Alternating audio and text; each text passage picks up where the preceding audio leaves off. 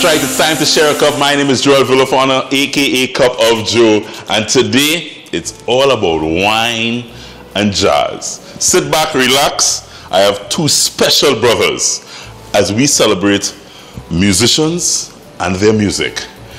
I'm cooking with wine and drinking wine today. Thanks to the folks at 19 Crimes for making this one possible. Let's start with two brothers on strings.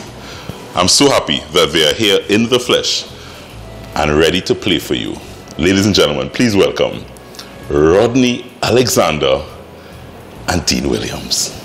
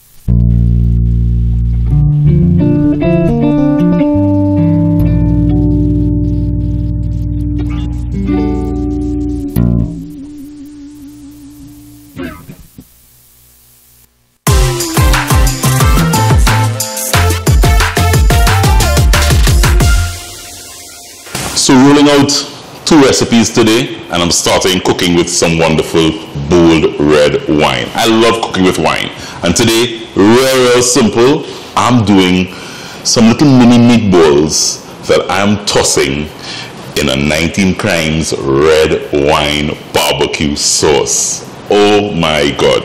And then to close things off, I put a regal touch on it with my sweet endings. Real simple, but so moreish.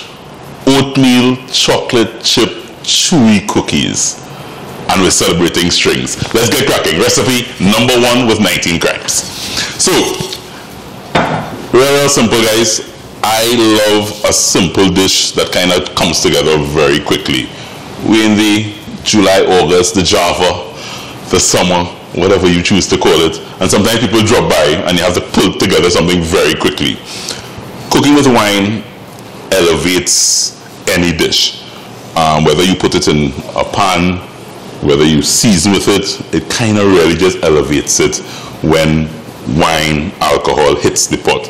It's so cool that only when you try it, you recognize, I need to do a wine sauce, I need to do a wine something. So we're going to show you how easy it is to pull together a wine barbecue sauce that will go real perfect with these meatballs. So I'm going to season some meat. So I have simple meat, my mincemeat, right? And I'm going to really put a kind of basic seasoning on this. So I'm going to liberally do some salt, some pepper, and then I'm going to just kind of amp it up with a little bit of paprika. I love paprika. Yeah. Good old Trini green seasoning. Must have that in there. I have some, your favorite all-purpose seasoning. Then, most important, breadcrumbs. Yeah? This helps bind the meatballs together with eggs. 1 egg in here. And a little Worcestershire sauce. With that, I just mix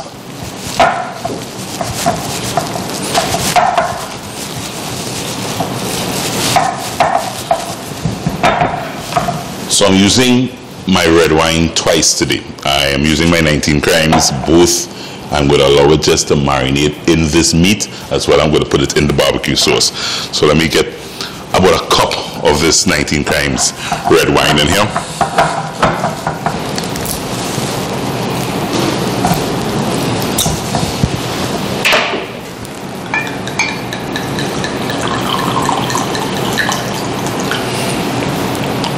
So I want about a 1/3 cup in my meat.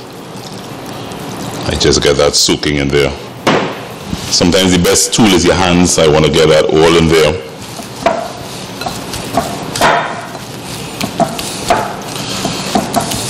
Best thing to do is to let this soak and kind of kusume in there for a couple hours. So guess what? I had one kusume, so I'm going to leave this, going to get that in the refrigerator, and I'll deal with that a little later.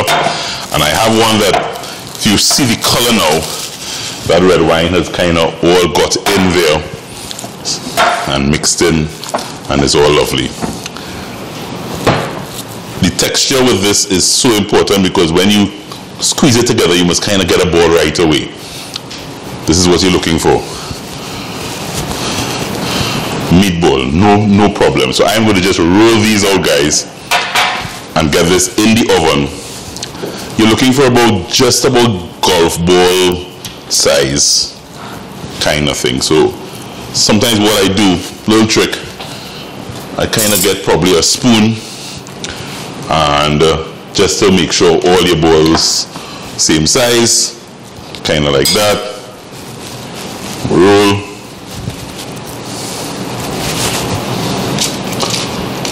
Balls looking same size. Let's roll.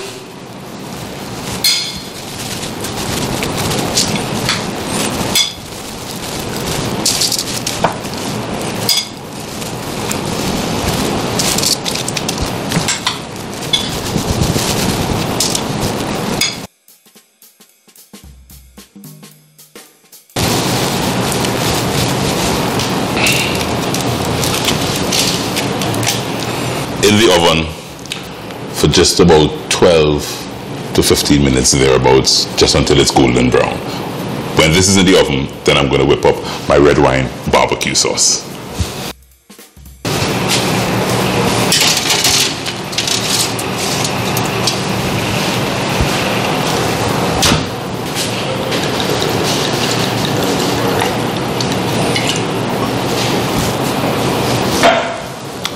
Cheers. So it's time to pull together my red wine barbecue sauce. I love to drink and cook at the same time. I just love that. So my fire is on. I want to get about a tablespoon of oil in there and get my oil getting nice and hot. This red wine barbecue sauce is so simple. Get the recipe on cupofjoecaribbean.com. When you do it once, you will never stop doing it. Any kind of barbecue sauce. You stop by barbecue sauce. Onions.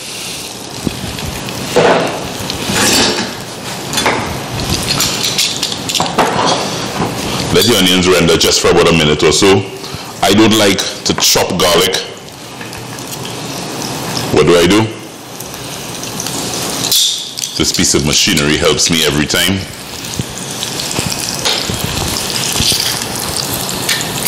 Boom shakalaka laka laka laka. The base of any really good sauce, you know, onions and garlic. Your most important thing is that you make sure it doesn't burn. I'm going to now add some good old Trini green seasoning in there. That Trini green seasoning has so much flavor, so much elements, you know, all the garlic and the chive and the seasonings and the fresh green seasonings. Yeah, good stuff. I don't like to add pepper after. I like to cook with pepper.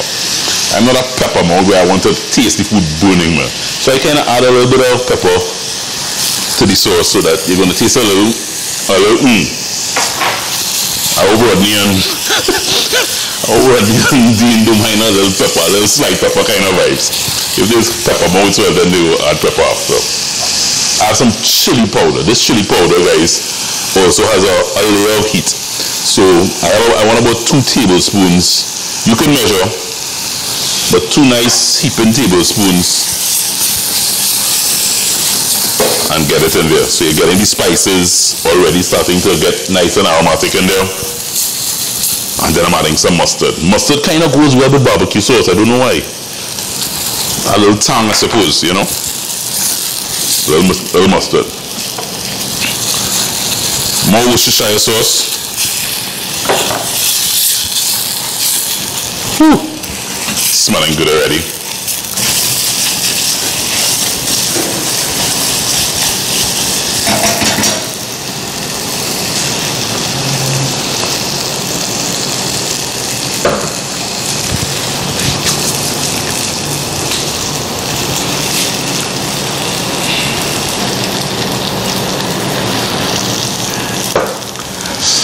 They say cook with the wine you like to drink, and I like 19 Crimes, and this is a red wine barbecue sauce, and I am not being shy here at all.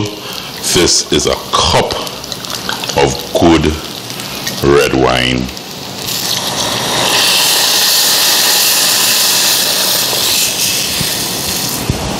About 5 minutes. Allow this to reduce by at least half. and that wine flavor will intensify, and I'll finish it off for you.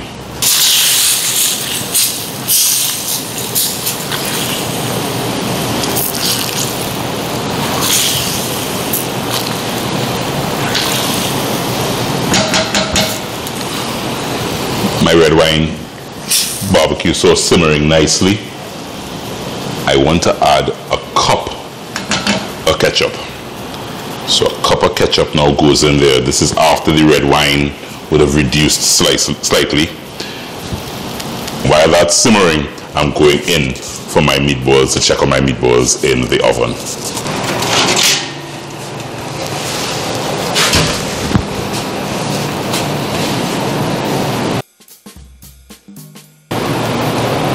That's meatball goodness.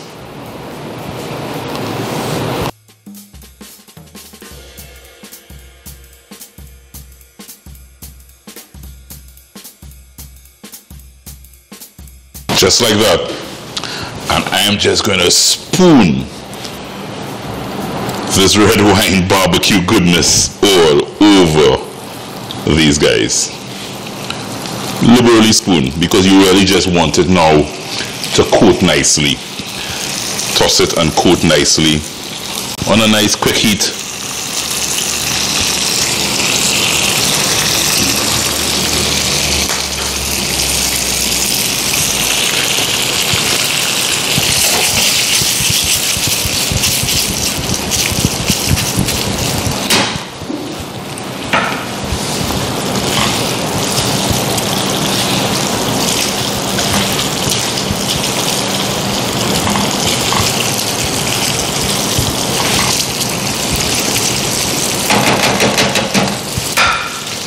Just like that, my 19 Crimes red wine barbecue sauce meatballs ready to serve up.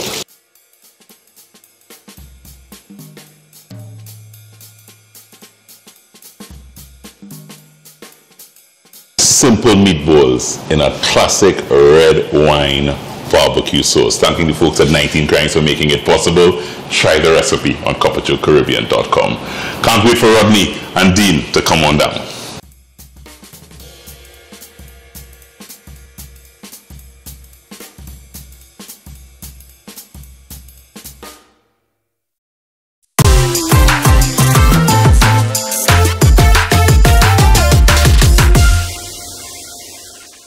So we're celebrating strings. We have two guitarists. A bass man, and you are just a guitarist. So Dean is guitarist and bass guitarist. So I will learn the terminologies today. Yes. But before we get into the details of it, I want these guys to first of all sample, and I'm hoping that I hear Dean knows we are around the kitchen. I ain't sure what Rodney. But let's get cracking. First thing you do on this show is to sample and taste. Right. Red wine barbecue sauce. Yep. When you make this red wine barbecue sauce, you don't want no other kind of barbecue sauce. Nice. There's something about the 19 Crimes red blend as well. Rich, bold flavor adds well to the barbecue flavors. Oh God! When you hear men sort of moan soup, when you hear big men moaning soup. Yep. Yeah. It's really good. It's good. It's really good. It's good. Incredible. Yeah. Really flavorful. The wine is lovely. The wine is there. It just brings it out. It does something. I love the pepper, Joel. You love the little spice? I have a pepper mouth. But you like to add pepper after or before? Before. Before. Pepper. I cook it, Put it in the seasoning. Yeah. It's not too much though. Not too spicy. Much, no, just a little heat. Just a little heat. And the chili as well. Cheers for that, guys. Cheers. Compliments to the chef. When we come back, we share a couple of these guys. Dean and Rodney in the house. They are two of the top string men in the country. That just didn't sound right. Nope. But we feel it's gonna be good. We're coming back.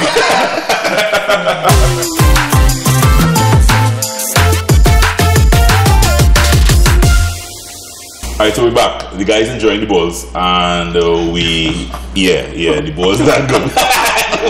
Well done. It was that. Go on to CupOfJoeCaribbean.com and get the recipe for this barbecue red wine sauce that is tossed. You can actually toss it, guys. Meatballs is yes, but you could pull pork. You could put it on steak, chicken barbecue. You know, you can. It is a sauce that you can use on any protein. Yeah. Because Nice. I wouldn't do it on fish because it's that rich, red, bold kind of sauce, you know. But you can use it on anything. We're gonna share a cup. Courtesy the folks at 19 Crimes now. The guys are drinking and enjoying the red blend of 19 Crimes wine. Guys, go and check them out at Naughty Grape. It is probably one of the best red blends out there. Varying types. Go and check them out at Naughty Grape. Big up to Naughty Grape. And I have stringmen here with me. I've been wanting to have these stringmen. I've been since I think last Java. We wanted to celebrate musicians and music, and I just wanted to get. I mean, I've been seeing you guys on the jazz platforms doing your thing. That's right. Dean, you've been on the show before. That's right. You're two South boys. Yeah, well, I think Dean is a South boy. Born in South. Born in South. I spent a lot of time in the North, but born in San Fernando. My dad is from Palisco side. Right. And you deep South too. Deep South, Point Yeah. Fortin. Captiville to be exact. You still coming from South now? Like Yeah. serious? Yeah. You ain't moved. You ain't one of them fellas that moved. I move as it. We still safe down there.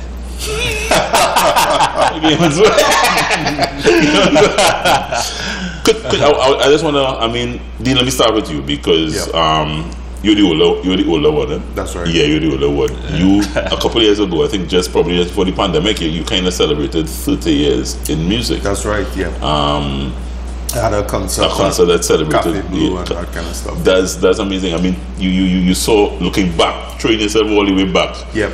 That 30 years kind of just fly by. It flew. It flew. I don't feel any different. Yeah. And I think that's the power of music that made that leap of faith to get into the music business. When you made that choice to get into the music, because you're an accountant also. Yes, I used to work at Central Bank. Yes, you were saying the that. accounting department. You could punch figures. Yeah. You could punch figures. But when you made that decision to go fully into music, you would have think 30 years later there would have been a big jazz scene that there is now, and music seems to have a different kind of vibrancy than it would have had 30 years ago. I think it did.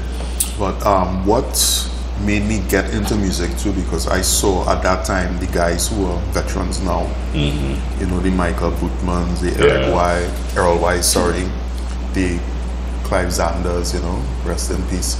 They were, you know, at the top of their game, and it was really inspiring to see them perform, and I wanted to get to their level. You know, I came in as a pop and rock guitarist, that scene. And I always dreamed of getting into the jazz and the R&B, and even getting better at our own music, our kaiso and all of that stuff. So it's been a journey learning and, you know, step by step. Interesting you said that when you came into it, you were on the pop scene. That's right.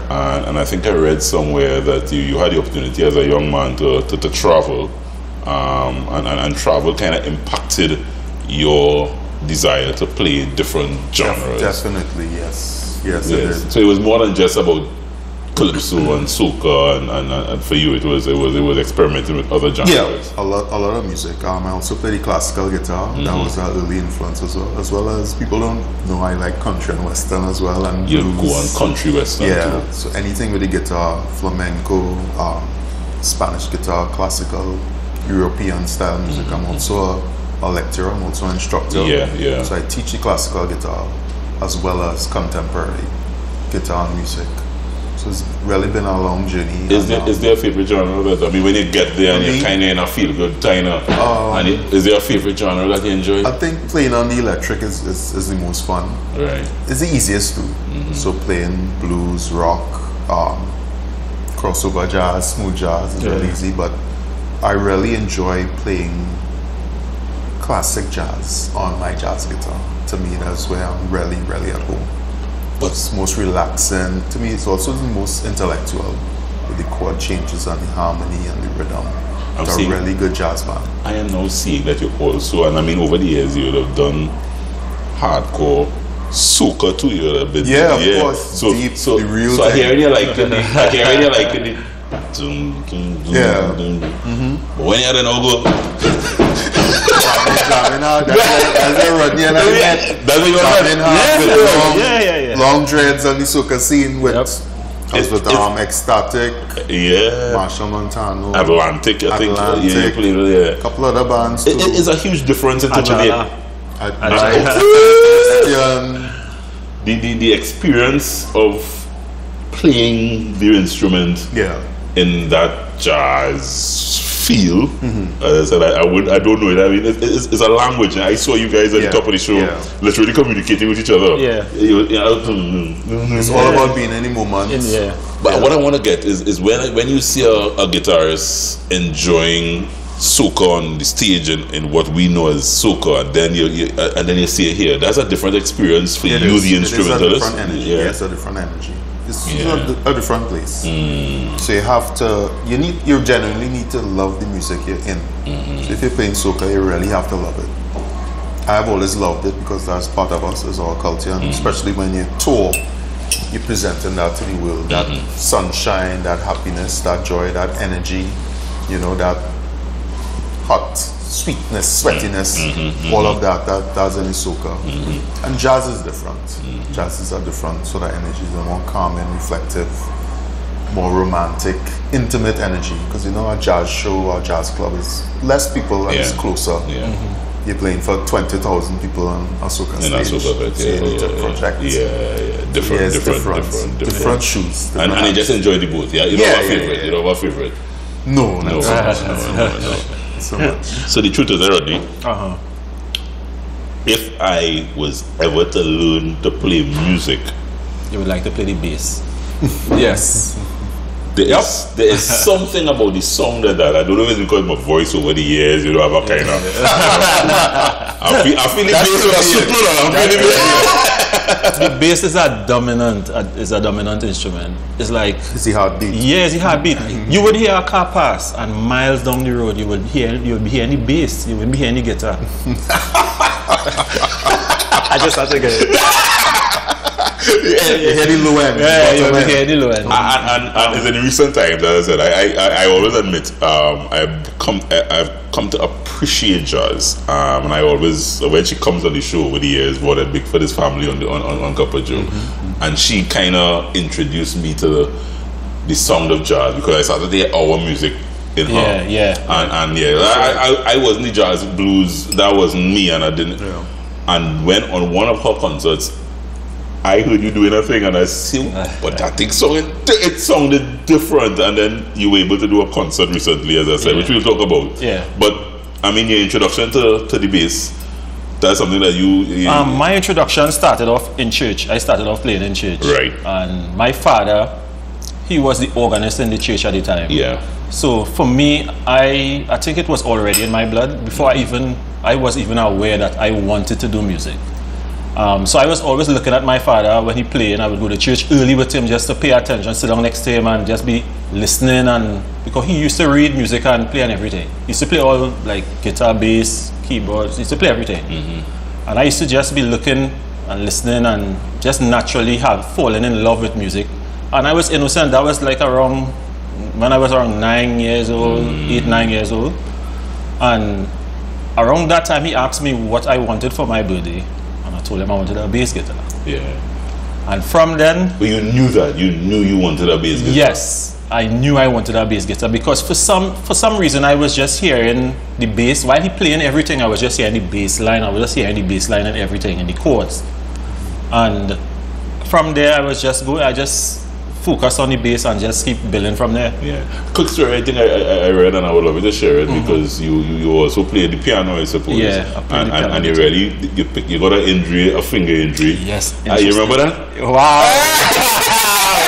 and that kind of led in the direction of picking up bass and. So what happened?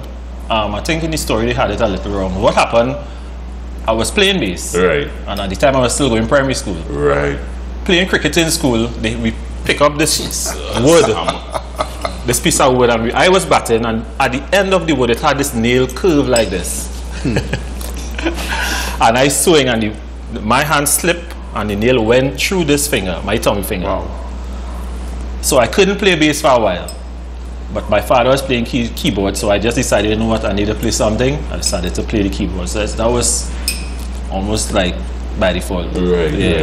So obviously he was playing bass, and he went and learned the keyboard. Learned to play the keyboard, because I just wanted to be playing something. And from the time that finger healed, back to the bass. Back to the bass. And then it had a guitar wrong, so I just decided to pick up the guitar every now and then and play. But the bass was the instrument I could have expressed myself the most. You mentioned the dad a couple of times there, and I think the concerts you did, and we're going to talk about the individuality of the concerts that you guys did, but your dad played an important part in not only your life but your musical journey as well. Yes. He passed a couple of years ago. Yes, and the sudden passing was, I think that affected me the most, because he wasn't sick or anything. It just didn't wake up the next morning kind of thing. And after talking to him the night before, the morning he just didn't wake up. So it was like a peaceful death. However, it affected me really deep, to the point where I just didn't feel like music wasn't really making any sense anymore. I just wanted to sell everything. I wasn't motivated to play music again. So it took a lot for me to even, honestly, I had to get help. I went on search. I got help to deal with that part of my whole part of my life. Very important. That concert must be a It was really emotional. It was after my father passed, and I really wanted to do something to pay tribute to him. And I had to build that strength to do that, because that concert took a lot out of me emotionally to do. The songs that I did on the show, I selected all the songs on the show, and the songs that he would listen to. Right. So it was literally a tribute to him. And I know he would have been there, because he attended most of my shows. And I know he would have been there, and he would have been pleased with the stuff that... That's such an incredible story. As I said, the impact, I read the impact that he had on your life, and then I recognized, okay, you dedicated the concert to him. And I didn't recognize that you stopped playing. Even with my career and everything. It affected. Everything. Guys, I'm going to take a break, because when we come back, I want to talk about the respect for musicians. Years ago, this show is celebrating 10 years this year. Wow. Uncle Roy appeared on the very first season, the very first year of the show, right? And he appeared with his saxophone. And it is one of my favorite interviews that I would have done over the decade, right? And I hold it very dear to me. He made a statement then that resonated with me through the years, and it's almost like I am seeing a change in the tide and the wave now of music in Trinidad and Tobago, and probably around the Caribbean. Uncle Roy said to me back then that we were losing respect for the musicians in our music, and that was 10 years ago. Wow. He's still alive, and he's still around. So I am hoping that it's turning around, and I think you guys will pay testament to whether it's turning around, whether we are starting to show a little more respect. Because you guys holding your own big concerts and take now front stage, not a singer in front, the musician is in front. When we come back, we're sharing a cup, we have wine, there's a new kid on the block, 19 Crimes has a new kid on the block, we pop that bottle after this. We're sharing a cup with the string men. I dubbed them the string men. Dean and Rodney.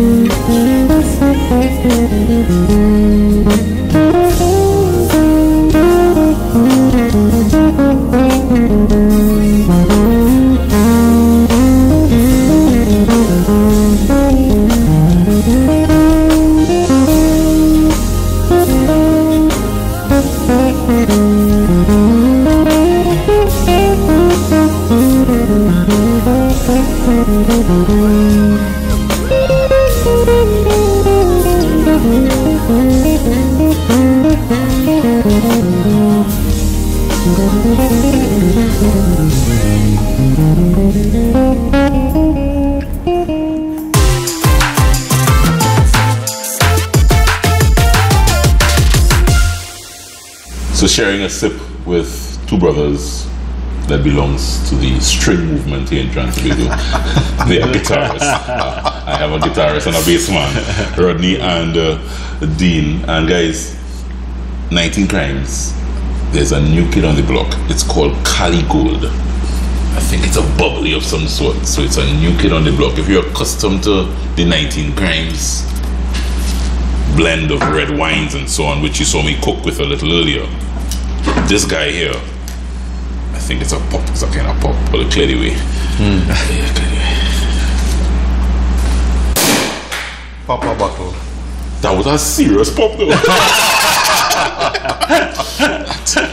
Feel like all the 19 Crimes. Wow. Yeah, so 19 nice. Crimes going on. So we actually celebrating the strings here. We celebrated these two guys, and I will tell you why. Because, as I mentioned just before the break, years ago, they would have pushed the musicians to the back, you know, and leave them in the back if they play, you know, big thing. It's about the frontline singer. Yeah. But these two fellas literally are fresh off The back line. and produced their own concert starring the bass guitar and the guitarist. They were the frontline singers. So I want to say cheers to that and the movement of the musicians in TNT. Cheers to that, brothers. Cheers. Cheers to music. Cheers to life. Cheers to life. Cheers to life. Yeah, man. Yeah.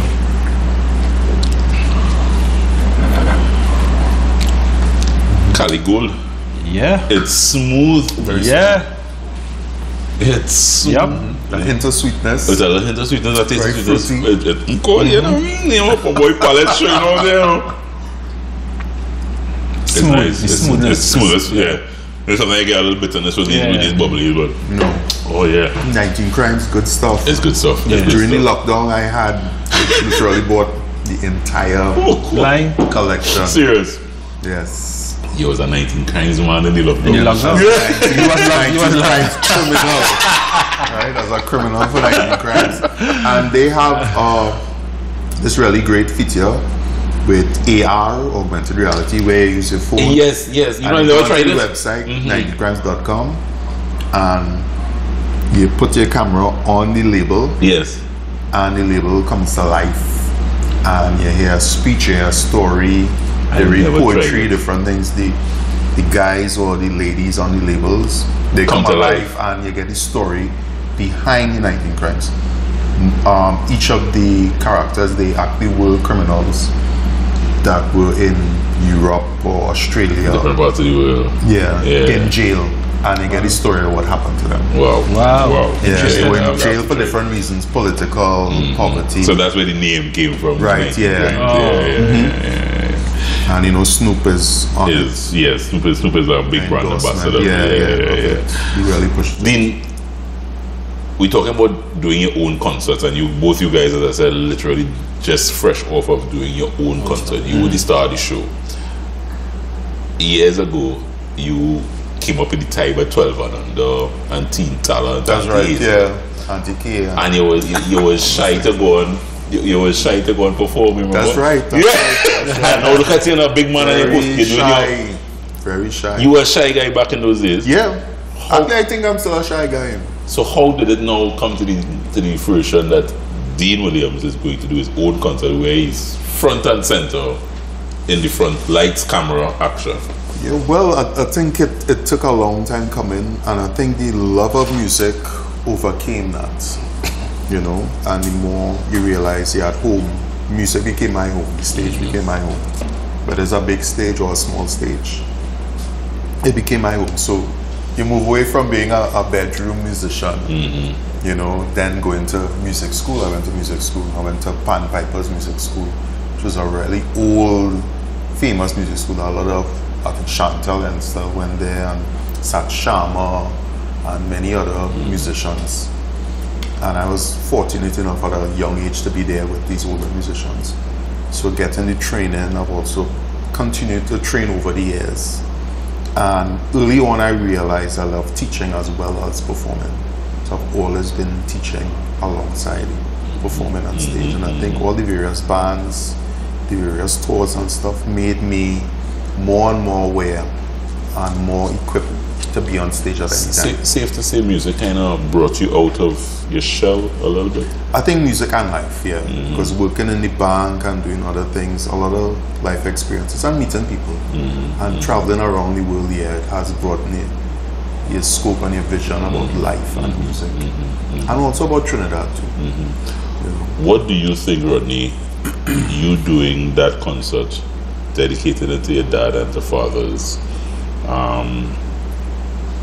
your dad who was a musician, taught you everything you know, what do you think it would have meant to him, seeing you not just performing on these stages that you're performing on now, but doing your own concert? I'm sure he would have just wished he would have liked to I wish he was alive to experience it. One, I know he would have been proud. He would have been proud of me because for a bass player, it's not often you see a bass player take front stage. No. And I jump when I hear you doing a concert, you know? Yeah. So a lot of people will be like, and he play bass? Like what type of concert that would be? And they still don't see a bass player up in front. Most time the bass player would be in the back. And during the pandemic, I started something called the Bass and Vocal series, where I featured a lot of local singers, and it would be just bass and vocal. I would just do a arrangement of a song and bring the bass forward a little bit so that people could hear the bass is not just an instrument that would just play the low end. Could do a lot more with the bass guitar. I know my father would be happy to see where I'm at right now. Simple as seeing you, you know, when I think probably at the end of the concert, a couple of the concerts that I've seen you in, where they go around to the band, you know, and the lead singer get the musicians a little blind guy. And I heard you do a thing on as a kind of single soloist for that little moment there. Funny enough, the thing, well, when I used to play with Alison Hines, she used to have a segment where she used to pull me out in front. I think I remember that. And I used to be doing a solo part in her set just before, I think it's Follow Ma. Yeah. And I would do a solo part, and she would always add that to the set because it would always wake the crowd up. Wake the crowd, yeah. And during that set, I was like, you know what, I need to start doing my own thing. That was the little light, the spark that ignited the fire, and me wanting to do what I'm doing now. Do you guys agree with the sentiments of Roy Cape? And put it in perspective, it was 10 years ago. Yeah. That at one stage the musicians were being taken for granted in this country. It was I agree. Yeah. I agree. And I think that it has a long historic reason for that too. Because what happened initially I did my master's in Trinidad music and culture and stuff. And in the our earliest recordings were instrumentals. Right? Trinidad is actually one of the first places in the world where they actually made a record phonograph. They came to Trinidad and they recorded on wax, and it was instrumental music where you had the quattro and the violin and the flute and the clarinet and stuff, right? And then the singers came along. They had the chantwells and stuff coming in to sing with the string bands. The same string you're talking about. The and string band. This has been what era, Dean? That is prior to the Second World War. So you're talking like 30s, 40s. That's right. Right? Yeah. And then the singers came on, they started to record the singers. And then Kaiso took off. Right. And then the singers, the Roaring Lions and stuff, they went to the States and the bands started to back them up. Yeah. So the bands went from being in the foreground to the background. And then you have the various eras after that with the Sparrow and the Kitchener and the Harry Belafontes and all these things. And the musicians now were relegated to being the backup band in the tents, you know. So yeah, I totally agree with what Roy Cape is talking about, because he experienced that too, where the musicians went to just be in the backup, and the trust and the focus was on the singers and Kaiso. And then Carnival season 2 was all about the singers. It's about the singers and the songs. The band were tagging along behind. You know, we toured backing up a lot of artists and stuff. A lot of shows, big shows, great shows. Great artists, nothing against the artists. But the musicians and the music was always in second or third place to the front line and the personalities. You're a little younger, Rodney. Do you sense that is changing, or at least equalizing a little bit? You know, the musician getting kind of respect that the artist getting. I think honestly, it's getting worse. Oh Jesus! Because it reached a point when now everything is computerized, and you would go on a stage now and you would see a lot of bands with a computer on stage. Back then, you never see that. Musicians was actually playing. So because they introduced all these softwares that could take the place of any one of the musicians on stage at any time, you would see a band traveling with 3 musicians and you will hear a big sound. And for me, it's a lack of respect for the musician, because the musician is who created that song in the first place. In the studio. In studio. And when after you create that song, that is the end of you. They would use that song on stage and eliminate you. So you will get paid for a track, and then they would use that same track on stage. For the rest of the year. You don't have to be on stage. For the rest of the year without you. So 10 years ago, like when I started off playing with Invasion, it had nothing to take the place of a guitarist if he doesn't show up. Most samples, most machine you would see on stage, you would see them, it's just a drum machine, holding percussion or whatever. Now, they have computer that playing the whole band, the whole track, everything. The bass player, string bass, stop, burst, he could stop play, and they would just press a button and the bass come on in the machine. So it's scary. The technology Yes. Yeah, so it's a scare. Is that on the soca front, or is that what you're talking about there is happening internationally? It's happening in big bands across the world. So this is a very good question. Around the world, most bands, like pop bands, popular bands and stuff like that is the trend most bands go in. However, in jazz, they cannot do that. Right. Jazz is a open music that you have to leave room for improvisation. It's live. You have to literally play. It's in the moment. Hence the reason we decided to do what we do now. Yeah. And hence also the, you could follow up on this. Yeah. Hence also the direction of showcasing the musicians in this jazz circuit Exactly. Right. What I would say is we have evolved out of the soca genre. We could still play it at any time, a drop of a hat. But we had to leave that and go into the jazz and the Kaiso jazz and the pan jazz and the other stuff, and even just generally instrumental genre. You know, you even have instrumentals in country and western, you have instrumental in gospel, and you have to make that leap and transition across there and build up your skills there too, to be a good instrumentalist. It's not easy. It's not easy. The first time I did it, I felt like I was juggling chainsaws and axes, right? Because being in the back and just playing the chords, that was easy after a while. And then you're in front and you have to engage the audience. You have to keep control of the band behind. Our band is behind you. So you, as an instrumentalist, you become the vocalist now. So yeah, it's a lot. But not taken away from the singers and the personalities. It's a tough job being a personality and a singer in front of a band in any genre. But now, instrumentalists, we have the ability to do that, and we have the opening and the genre to do it as well. How difficult is it? I mean, you've just recently done it, and I said, in terms of standing front and center, and I'll probably come to you because everybody know Basie in the back. And when we need Basie important because you know you're pulling it down. But when now Basie had to be in front and carrying an entire performance, song after song. My lack of musical intelligence can't even conceptualize that. How do you guys produce and think about, okay, we're going to do this here? How? Well, for me, I had to make a lot of adjustment mentally. Yeah. So I started to think like as Dean said, like a vocalist. Yeah, like a. Now you have to not just stand up and play. Now you have to interact with the audience. You have to make it entertaining. You can't be boring. You have to engage the audience. That's right. All these things. In the back, you could get away with a lot of things. You could stand up on one spot and play whole night. Nobody not really paying attention to you. Yeah. But now being in front there, all lights on you, all eyes on you. That's right. So for me, I had to do a lot of homework. I had to dig deep, and it's a work in progress. For me, it's a work in progress still, because it's a new road. But yeah, I'm fully challenged. Do you think the road have distance? Do you think we'll see more of musicians coming to the forefront? I think it's wide open. I think we have a new generation of young musicians coming out. We also have a lot of music programs in most of the universities. I formerly teach at UTT, sorry. Now I'm at Custard still, and also I teach privately.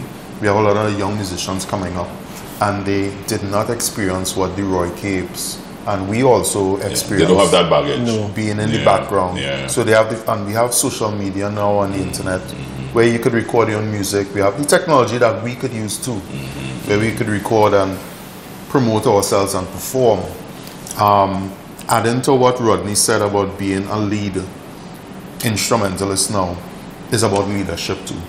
You have to take charge of the band, you have to direct the band, you have to be assertive with the band, you also have to be assertive with the audience. You tell them, hey, it's about me now. This is the guitar, it's about this guitar, bass, and show them all of these things.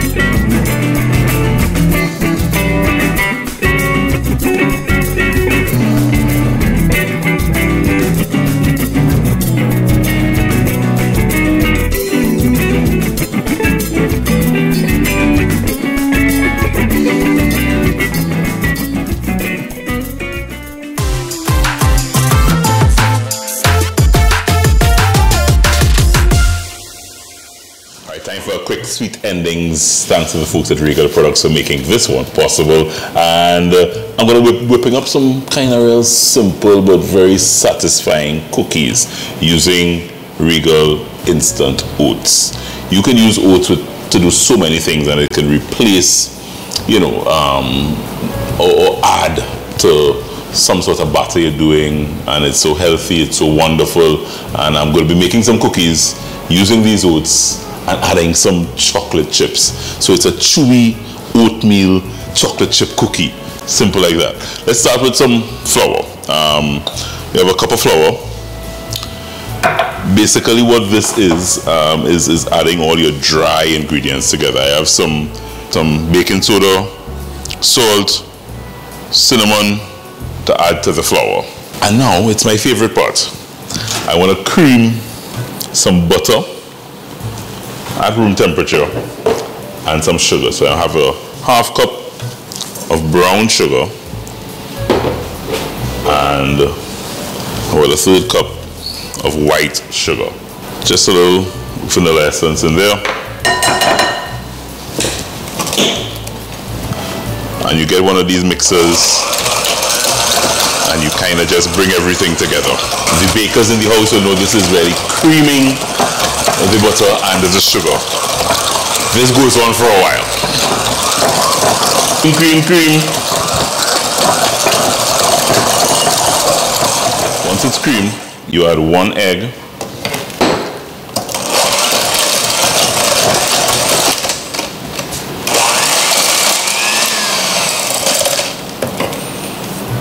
And now it's time to add your dry ingredients to your wet.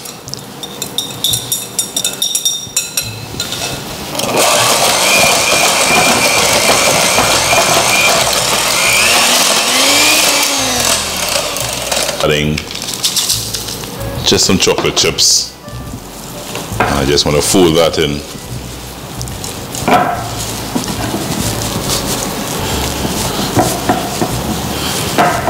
So good, smells so good. And my star ingredient, my Regal oats.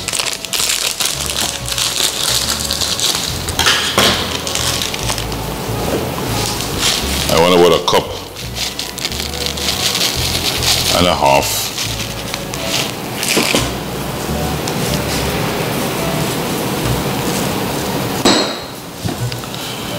And fold in all that oats. Trust me, it adds that little nice extra chewiness, that little texture. Makes all the difference in these cookies.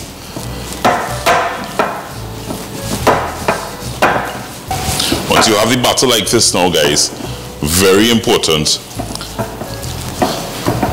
that you place this in the refrigerator for just about a half hour or so, 30 minutes or so, just for it to get nice and chilled. And once it's chilled, you're able to now roll it out and make some beautiful cookies. Guys, my Regal Chewy Oatmeal Chocolate Chip Cookies. This is especially for the string men.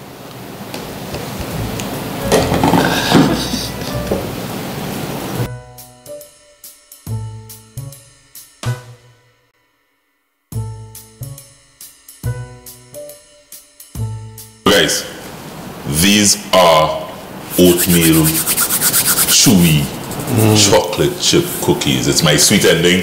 Please just enjoy, taste, please, okay. Please, please. I can't let you leave without a little sweet.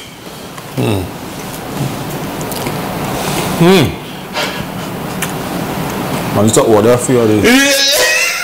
Place your order. Place your order. It's like mommy used to make. Just hey.